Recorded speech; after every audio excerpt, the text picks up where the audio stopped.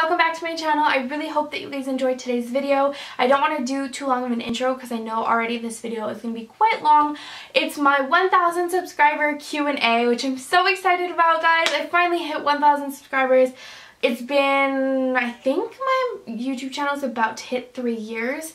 And so I just wanted to say a big thank you to all of you guys who have subscribed. It's been a long journey, but I love it. I love interacting with you guys and filming videos. So to every single one of you who's genuinely there subscribing because they love what I do and commenting and staying engaged, it means the world to me, and I'm so happy to have met so many of you, and I just want to thank you all from the bottom of my heart for sticking with me and making this possible for me to do, and I love it. I am answering your questions today, which I'm very excited about. Unfortunately, I do have an issue with my MacBook. I lost iMovie and I can't re-download the newer version. I had to go to the Apple store and they downloaded like a 2015 version, and so I can't edit my videos properly the way that I used to, whereas like usually I would put in your comments like on the screen as I answer them so that you guys can, you know, see your comments, see your name, get a shout out, but unfortunately I can't do it. Like my editing system has been like really downgraded, and for the next year I'm gonna have to deal with it because I can't afford to buy a new computer right now, so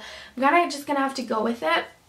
And so rather than putting up your comment, I'm sorry, but I'm just going to have to read out your question and say your name. So thank you to all of you guys who asked a question, and let's get into it. I'm taking questions from both videos I'd asked questions on. I had initially proposed a video like 4 months ago or something to ask me questions, and then things kind of slowed down and I didn't hit 1,000 subscribers right away and I had to take a break. So all this to say that then I reposted another video reminding you guys, hey, if you guys have any questions, let me know. So there are 2 videos that I'm pulling questions from. Francine Orville World asked, what is your purpose in life? Which is a very big question. I would say my purpose in life right now, the way I see it, is to just do everything that I can to better myself and be a good person. Now, I know that seems very broad, but where I'm at in life, I don't necessarily know where I'm headed or where I'm going to be, but I'm trying to do everything that I can to be the best me possible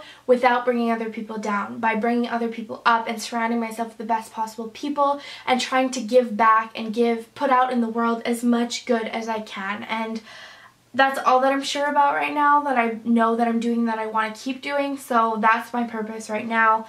Hopefully down the line, I'm hoping one day that I'll have a family and, you know, like a larger purpose in that sense. But for now, that's where I'm at. So great question. Thank you so much. Gian V asked, what are you feeling right now that you already have almost reached 1,000 subscribers? So before I reached 1,000 subscribers, of course, it was like such a milestone that I wanted to hit. I felt like that's like what I was working towards, and I was just excited. I was just excited to, you know, say, like, it's stupid because it's just a number and the numbers don't matter all that much, but it was just like 1,000 people. Like, that seems like really hard to imagine that there's 1,000 people out there that have subscribed to my channel and want to see more from me, and that's just like a really cool feeling. So Linda Mujer, I think it's pronounced Mujer, it's M-U-J-E-R-R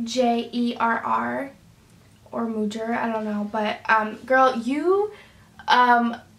you're so sweet, and I love your videos. You have a great channel, but just you always leave the sweetest comments on my video, and I just want you to know that it does not go unnoticed. Like, I really appreciate having you here and having your support. You're such a sweetheart, and I just wanted to say a big thank you. So her first question is, what's one thing that annoys you about big YouTubers? Now, that's a really good question. You start watching someone when they're like smaller channel, and then you find that like it's different. I find if you find someone when they're already big, you didn't know what they were like before, but if you watch someone from when they were a smaller YouTuber and you see the evolution, I find that sometimes it's hard to see them kind of lose who they were or what their channel was. And I understand that everybody grows and everybody evolves and changes, and that's going to be the same case with their brand and with their channel, but there are some people that do it in a way that stays true to who they are and the audience that they've built.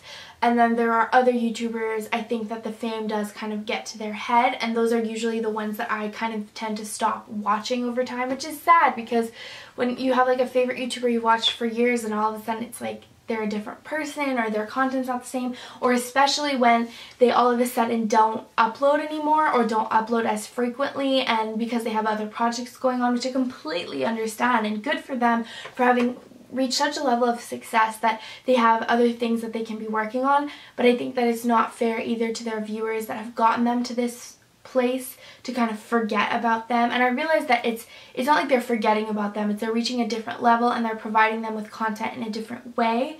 But I think to some people, I think some YouTubers, some bigger YouTubers handle it really well, the transition, and they manage to keep their viewers loyal and genuine and stay true to who they are and always were, while also evolving and changing and growing as a person. And some people just don't. And I know that that might seem like a vague answer. Hopefully you guys will understand what I mean and where I'm coming from. I think that could mean something different to each person, but that's what I've found, at least for me. The next one is Je suis juste moi, or if you're more English you could say Je suis juste moi.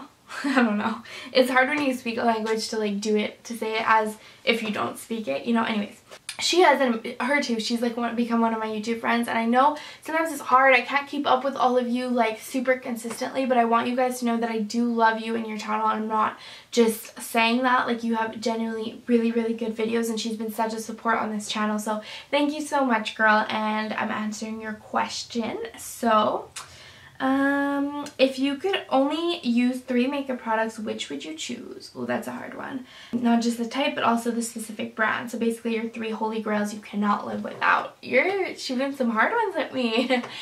Definitely the first thing that comes to mind is mascara, because my lashes are very light and I cannot not wear mascara. So my mascara preferences though do like change a lot, like, and I do use usually like 3 mascaras. Like, I'm very high maintenance with my mascara. So that answer might change over time, but right now my holy grail mascara would be the Buxom mascara. It just does such a good job at separating my lashes but still like adding volume and length. I love that thing. So that would be one of them. The second one would be, it's a toss-up between eyeliner or concealer, but I feel like it would probably be concealer, because you can like help like fix any problem with concealer, and you'll look more awake with like under eye concealer. So I would say concealer, and my go-to concealer is definitely the Maybelline Fit Me concealer. I haven't really tried very many high-end concealers, so I can't really give you that answer. So it would be the Maybelline Fit Me concealer. I love that thing. And lastly, it would be absolutely, I have it right here. No, it's gone. It's gone. My last holy grail would definitely be the Urban Decay makeup setting spray, just the all-nighter one. That stuff is magic. Like, I cannot go without this thing. It makes your makeup just stay on, stay flawless, and doesn't look caked on. I love that stuff. I have an entire Worth the Hype video coming on the all-nighter setting spray, so definitely stay tuned for that if you want to hear all my thoughts on it. But that's like 100% my holy grail product. Thank you for your question. Fatty Sparks, I want to know when that day comes, how does it feel to have 1,000 subscribers, and if you've enjoyed the process, because I know sometimes it can be difficult to upload a video because there are days that we're just out of ideas. Love your videos. Thank you. So how does it feel to have 1,000 subscribers? The day that I hit that, I did feel like, I'm not gonna lie, I felt like it was like an accomplishment. Like, I was really excited and proud. Nothing really changes when you hit 1,000 subscribers. Like, I think a lot of people think like 1,000 it's gonna be like this huge thing. It's not. Like, it feels amazing because you reached a milestone that obviously that's the first big milestone that you work towards.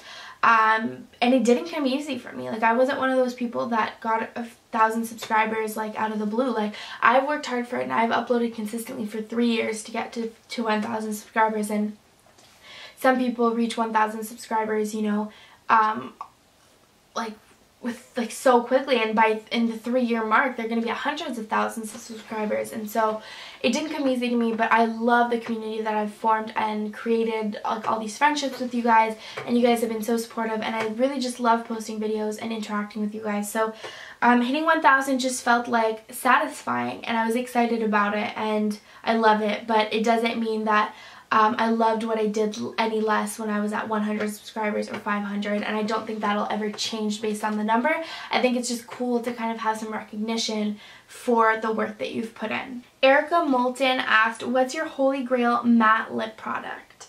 That's a really good question. To be honest with you, I have a really hard time using matte lip products. I think they look amazing, but I have really, really dry lips, especially in the fall and winter, and so it's very difficult for me to use matte lip products. But I would say that my favorite one I found, because the formula is so forgiving on dry lips, would be the Sephora collection. And there are very few products from the Sephora collection that I absolutely love, but I think these are not talked about enough. And it's kind of like a creamy formula that dries down matte, and those things are absolutely amazing, and they're pretty inexpensive. I think they're $13 Canadian, so I would say that is my favorite matte lip product. Leah Victor asked the best way to get 800 plus subs. I would say that the best way to grow your channel, no matter what number you're at, is to be involved, be active in whatever you're doing. Now, that can be difficult when, you know, the real life is going on. You have school, work, whatever it may be, to stay still involved with your channel. That means posting consistently, replying to all comments on your video. I mean, of course, once you reach a certain level, that you can't reply to everyone, but when you're still a relatively small channel, you should be replying to your followers, at least I think, because it really helps to create an engaged community, and you get to know people, and that's what's really makes it fun, is when you make YouTube friends and you get to know each other. And I think that makes such a big difference in doing this, and people help to spread the word about your channel if you have good connection with people. And I think the best way to get your word out there about your channel is like I said, to be consistent and to be involved with your followers, but also to comment on everything. So if you're watching like big YouTubers and you watch their videos consistently, instead of just being a ghost watcher, comment, like leave a comment. And the more subscribers you have, usually your comment goes more towards the top, and people start to notice your name a lot on a lot of videos, and they might click on your channel and find it that way and subscribe that way. And also, not only on big YouTubers, but what's more important in my opinion is to go find other small channels or channels that are around the same size as you, and comment and be engaged and subscribed and show your support there. And typically what will happen is they will follow you back, they will subscribe back and help to support your channel as well. And then you just build an audience that way through mutual support and helping each other out. And I think that that's what's really cool, is that there's such a community aspect to it. So I would definitely reach out to other people. Some people love to do collabs. That's something that I'm not as open to, just because my filming is very limited. I pre-film a lot of videos because of my current situation with school, so I would say that for me that's not necessarily an option. Some people are really do enjoy that, but I would say just stay active and stay involved with your channel and with other people's channels. So that is the end of the questions on my first video. A lot of people on these videos just commented like congratulations, you hit 1,000, which thank you guys all so much. Like, if I didn't get the chance to shout you out, it's literally just because you didn't ask a question, and I can't like say every single name on these videos because the video would be too long.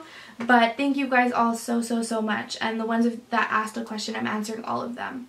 Depending on the editing, if I see that this video is going to be too long, which I have a feeling is going to be really long, I'm going to split this into the first portion of questions that were asked on that last video that was posted like 6 months ago, and then the second portion, which was the video that I had recently uploaded. I'm going to split them into two. So if you don't hear your question asked in the first half of this video, definitely stay tuned next week or the week after. I might put a video in between just to split it up, but I will be answering every single question that was asked on those videos, but I had to split it because it was too long. Thank you guys so much for watching, and thank you for asking your questions. Please leave me a thumbs up if you enjoyed, subscribe, and stay tuned for more videos. I'll see you guys next week. Bye!